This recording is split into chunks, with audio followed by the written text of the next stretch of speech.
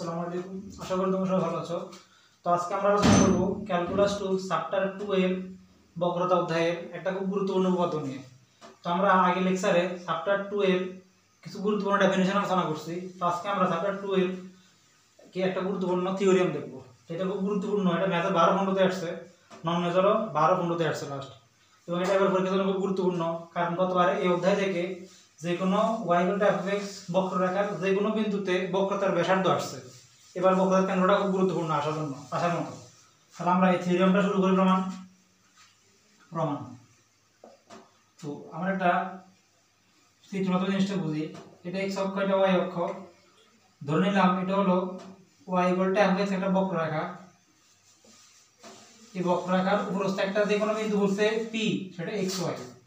এটা p বিন্দু ছিল, এটা p, এটা বিন্দু p বিন্দু। এই বলতে একটা অঙ্কিত স্পর্শক, রঙিন করতে একটা অঙ্কিত স্পর্শক। তারপর p হতে একটা বক্রতার কেন্দ্র, এটা চিন্তা করছি আমরা c। p বিন্দুর স্থানাঙ্ক x, y এবং c বিন্দুর স্থানাঙ্ক আলফা, বিটা। তো আমরা ডেফিনিশনে দেখছিলাম p বিন্দুটাকে বলা হয় এই y f(x) বক্ররেখার, এখানে যে c বিন্দুটাকে বলা হবে p বিন্দুর বক্রতার কেন্দ্র, আর এই যে cp টাকে বলা হবে বক্রতার ব্যাসার্ধ। এটা আমরা আগে ডেফিনিশনে দেখছিলাম। তো এখানে লিখব যে মনে করি y f(x) বক্ররেখার উপরস্থ p of x, y একটি বিন্দু।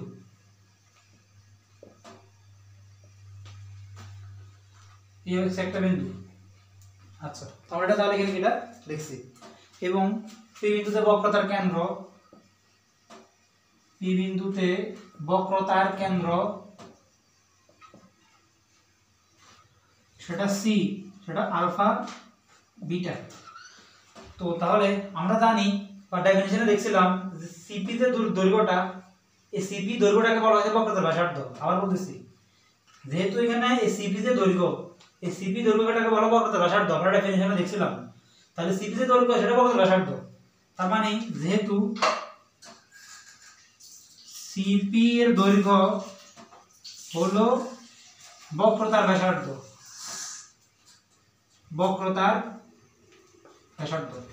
যেহেতু এই cp এর দৈর্ঘ্যটা এটা হলো বক্রতার ব্যাসার্ধ, তার মানে আমি এটা লিখতে পারি না cp বক্রতার ব্যাসার্ধ রো। অবশ্যই লিখতে পারি, কারণ cp যে দৈর্ঘ্য সেটা বক্রতার ব্যাসার্ধ, সেটা হলো কত? রো। তার মানে cp যে দৈর্ঘ্যটা, এই দৈর্ঘ্যটাকে বলা হয় বক্রতার ব্যাসার্ধ। তাহলে লিখলাম সেটা cp যে দৈর্ঘ্যটা সেটা বক্রতার ব্যাসার্ধ। এখন আমরা c বিন্দু স্থানাঙ্ক জানি আলফা, বিটা, c বিন্দু স্থানাঙ্ক জানি x, y। তাহলে cp দৈর্ঘ্য তো খুব সহজে বের করতে পারবো। দুই বিন্দু রেখা দূরত্ব বের করতে পারি আমি খুব সহজে। তো বসাচ্ছি alpha minus x square plus beta minus y square, দুই বিন্দু দূরত্বের সূত্র ইকুয়াল টু রো। আসলে তোমরা এটা বুঝছো।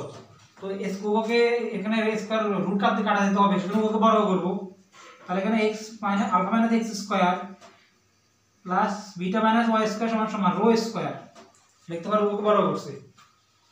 আচ্ছা, তো দেখো, তো আমরা আবার রোর একটা পরিচয় জানি, রো মানে বক্রতার ব্যাসার্ধ। আর y f(x) এটাও একটা বক্ররেখার ব্যক্ত সমীকরণ, মানে কার্টেসীয় সমীকরণের বক্রতার সমীকরণ। মানে y f(x) এটা একটা মানে ব্যক্ত সমীকরণ। এবং এই y f(x) ফাংশনটা যেহেতু ব্যক্ত সমীকরণ, তাহলে এই রোটা অবশ্যই একটা ব্যক্ত সমীকরণ, আর রো মানে ব্যাসার্ধ। তো ব্যক্ত সমীকরণ ব্যাসার্ধ সূত্র কিন্তু আমরা জানি, ব্যাসার্ধের সূত্রটা দেখছিলাম। এটা কি ছিল? Rho equal to 1 plus y1 square to the power 3/2 divided by y2। এটা y f(x) ফাংশনের ক্ষেত্রে মানে ব্যক্ত সমীকরণের ক্ষেত্রে বক্রতার ব্যাসার্ধ সূত্র ছিল এটা। তো রো তো আমরা জানি, এটা রোর পরিবর্তে বক্রতার ব্যাসার্ধটা বসাবো আর কি। তাহলে লিখতে পারবো এখানে alpha minus x square plus beta minus y square equal to rho মানে কত? এটা মানে 1 plus y1 square to the power 3/2 divided by y2, এটার উপরে স্কয়ার আর রো স্কয়ার। তো এটার উপরে কত? এখানে স্কয়ার, এটা কত? এখানে এটা স্কয়ার, আর রো স্কয়ার তার উপর মান বাড়াইছে, এটা উপরে কি এখানে স্কয়ার দিছি। তাহলে এখান থেকে আমরা পাই দিছি alpha minus x square plus beta minus y square equal to, এখানে যদি স্কয়ার করি তাহলে এখানে পাওয়ার কাটা চলে যাবে, থাকবে এখানে 1 plus y1 square to the cube divided by এখানে y2 স্কয়ার। এর দ্বারা আমি কি উভয় উপর নিচে ওটাতে গুণ করে দিলাম, আমি ফাইনালি ক্যালকুলেটর থেকে এই জিনিসটা পাইছি। তো আশা করি তোমরা এখানে এতটুকু এটা বুঝেছো। এটাকে আমরা একটা ইকুয়েশন দিয়ে রাখবো, এটাকে আমরা একটা এক নং ইকুয়েশন দিয়ে রাখছি। তাহলে আমি জিনিসগুলো মুছতেছি,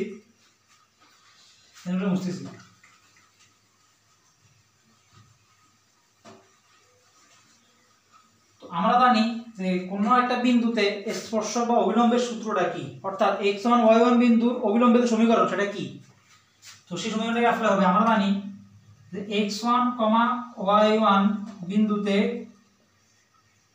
এদের যেটা একটা ফিল্ম যেটা অবিলম্ব ফিসিভি একটা অবিলম্ব সমীকরণ লাগবে তাহলে আমাদের। সুতরাং x1 y1 বিন্দুতে যে কোনো একটা বিন্দুতে অবিলম্বের সমীকরণ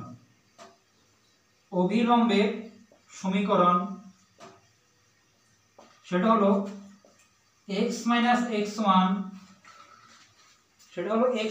x1 plus f prime of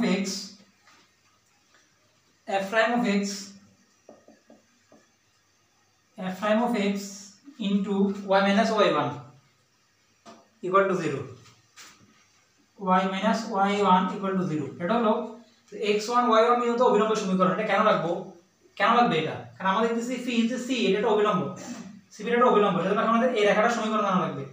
সেজন্য আমরা x1 y1 বিন্দুতে অবিলম্ব সমীকরণ জানি x x1 plus y f prime of x y minus y1।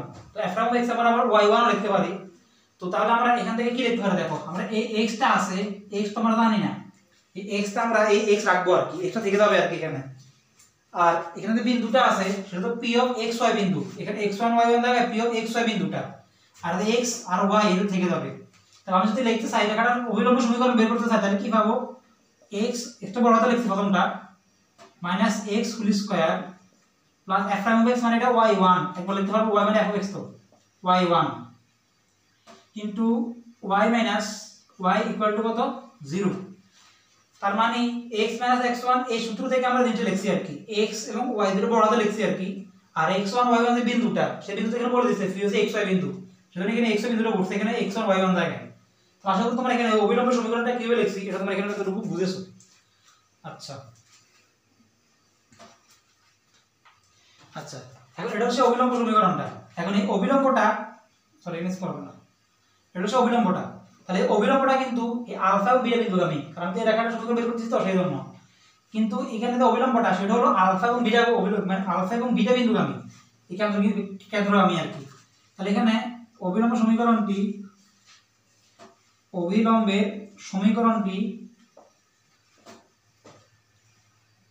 Alpha comma beta বিন্দুগামী। তো কোনো বিন্দুগামী যদি হয় তখন ওই মানটাটা সমীকরণটা কি সিদ্ধ হয়, বিন্দুগামী হয় তাহলে x এবং y দিয়ে আলফা বসবে, alpha minus x plus y1 beta minus y equal to 0। যেহেতু এই সমীকরণটা আলফা বিটা বিন্দুগামী সেজন্য x এবং y দিয়ে আলফা বসছে আর কি, আর x আর y ছোট হাতের x yটা থেকে গেছে। তাহলে এখান থেকে আমরা আলফা মাইনাস x এর একটা মান বের করতে পারতেছি, y1 ইনটু ফাটাতে মাইনাস হয়ে যাবে ইনটু বিটা মাইনাস y। আসলে তোমরা এতটুকু বুঝছো। তাহলে দেখো এখানে আমরা আলফা মাইনাস x এর একটা মান পাইছি minus y1 into beta minus y, সেজন্য আমরা এখানে আলফা মাইনাস x এর জায়গায় এক নং এই মানটা বসাবো। আচ্ছা তাহলে এটা আবার বসতেছি, সিজির কোনো কাজ নাই, আমি একটু কাজ করে ফেলছি, ক্যালকুলেশন করব। আচ্ছা তাহলে দেখো তাহলে এক নং ইমপ্লাইজ এক নং আমরা আলফা মাইনাস x এর মানটা যেটা বসাবো সেটা হলো মাইনাস y1, তো মাইনাস কাটা চলে যাবে y1 স্কয়ার ইনটু তাহলে বিটা মাইনাস y স্কয়ার আর প্লাস এখানে বিটা মাইনাস y স্কয়ার আছে একটা equal to 1 plus y1 square cube divided by এখানে y2। আশা করি তোমরা এতটুকু বুঝেছো।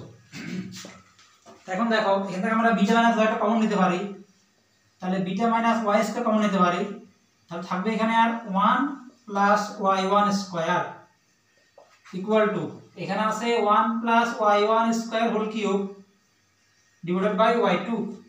তাহলে এখান থেকে আমরা বিটা মাইনাস y স্কয়ার লিখে দিয়ে 1 প্লাস y1 একটা এখানে গুণাকার আছে, তো কাটাটা ভাগ হয়ে যাবে, তার মানে এখান থেকে 1 + y1 স্কয়ার একটা, এখানে তিনটা, একটা কাটা চলে যাবে ডান দিকে, এখানে 1 + y1 স্কয়ার একটা থাকবে আর নিচে y2 একটা থাকবে। এখন দেখতেছি আমরা এটা স্কয়ার আছে, সরি স্কয়ার আছে, স্কয়ার ছিল তো স্কয়ার আছে।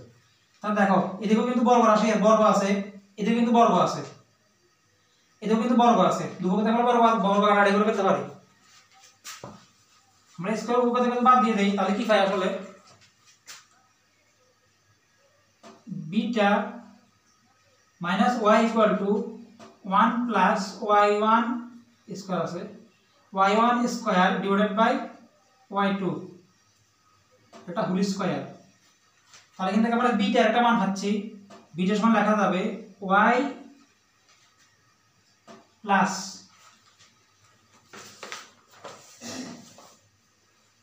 y plus 1 plus y1 square whole square divided by y2।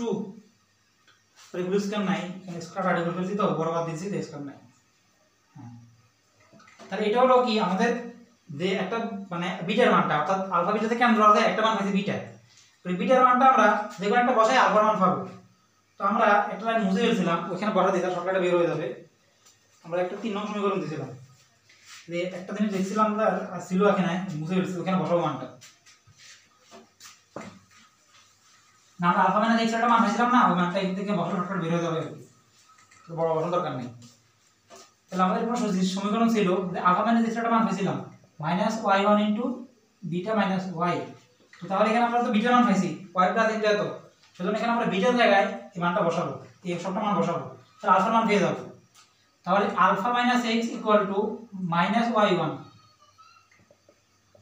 Beta, bitter মান এই সবটা বসাবো, y প্লাস ফার্স্ট দিতে হবে, সেকেন্ড দিতে হবে y plus 1 plus y1 square divided by y2 minus y একটা আছে, বিটার মানটা বসাইছি মাইনাস y একটা আছে, তাহলে মাইনাস আর প্লাস কাটতে পারি।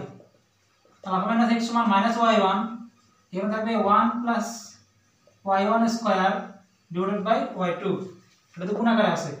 তাহলে এখান থেকে আমরা x টা মাইনাস ছিল পাঠাপাঠি প্লাস হয়ে যাবে, প্লাস হলে আসলে ফাইনালি আমরা x এর মান আলফাটা মান পাচ্ছি x মাইনাস y1 এর সাথে গুণ আকারে আছে অবশ্যই, y1 into 1 plus y1 square divided by y2। তাহলে দেখো আমরা আলফাও পাইছি বিটাও পাইছি, তাহলে y equal to f of x বক্ররেখার যে কোনো বিন্দু p অফ x হইতে বক্ররেখার কেন্দ্র সেটা হলো আলফা এবং বিটা। আলফা সমান কত এত এবং বিটা সমান কত এত, এটা আমাদের সেই দিক দুটো কি বক্ররেখার কেন্দ্র নির্ণয়ের সূত্র। অর্থাৎ আমাদেরকে একটু y ইকুয়াল f একটা বক্ররেখা বলে দিবে, মানে বক্ররেখার কি যে কোনো বিন্দুতে বক্ররেখার তো কেন্দ্র থাকলে কি এবার এই সূত্র দুটো আমরা কি বের করতে পারি, একটা alpha equal to x minus y1 into 1 plus y1 square divided by y2, আর একটা হলো beta equal to y plus 1 plus y1 square divided by কত y2। তাহলে দুটো হলো কি নিম্ন বক্রতার কেন্দ্র, এটা কি প্রমাণিত। এটা খুব গুরুত্বপূর্ণ এবারের জন্য, কারণ গতবারে y equal to f of x বক্ররেখার বক্রতার ব্যাসার্ধ আসছে, তো এবারের জন্য কেন্দ্রটা খুব গুরুত্বপূর্ণ, কারণ কেন্দ্র এবার মানে গুরুত্বপূর্ণ আছে আর কি এবারের জন্য। তাহলে তোমরা এই উপপাদ্যটা কিভাবে লেকচার করছি এটা বুঝছো। তো তাহলে আমাদের পরের লেকচার থেকে এই অধ্যায়ের রিলেটেড অনেকগুলো অঙ্ক আছে 2 এর, বিশেষ করে স্বকীয় কার্তেশীয় সমীকরণের ক্ষেত্রে, স্বকীয় সমীকরণ তেমন নাই, সব কার্তেশীয় সমীকরণের ক্ষেত্রে আর কি, মানে ব্যক্ত সমীকরণ আর অব্যক্ত সমীকরণের ক্ষেত্রে আমরা পরের লেকচার থেকে কিছু বক্রতার ব্যাসার্ধ নির্ণয় দেখব। আজকে পর্যন্ত সবাই ভালো থাকো, আসসালামু আলাইকুম।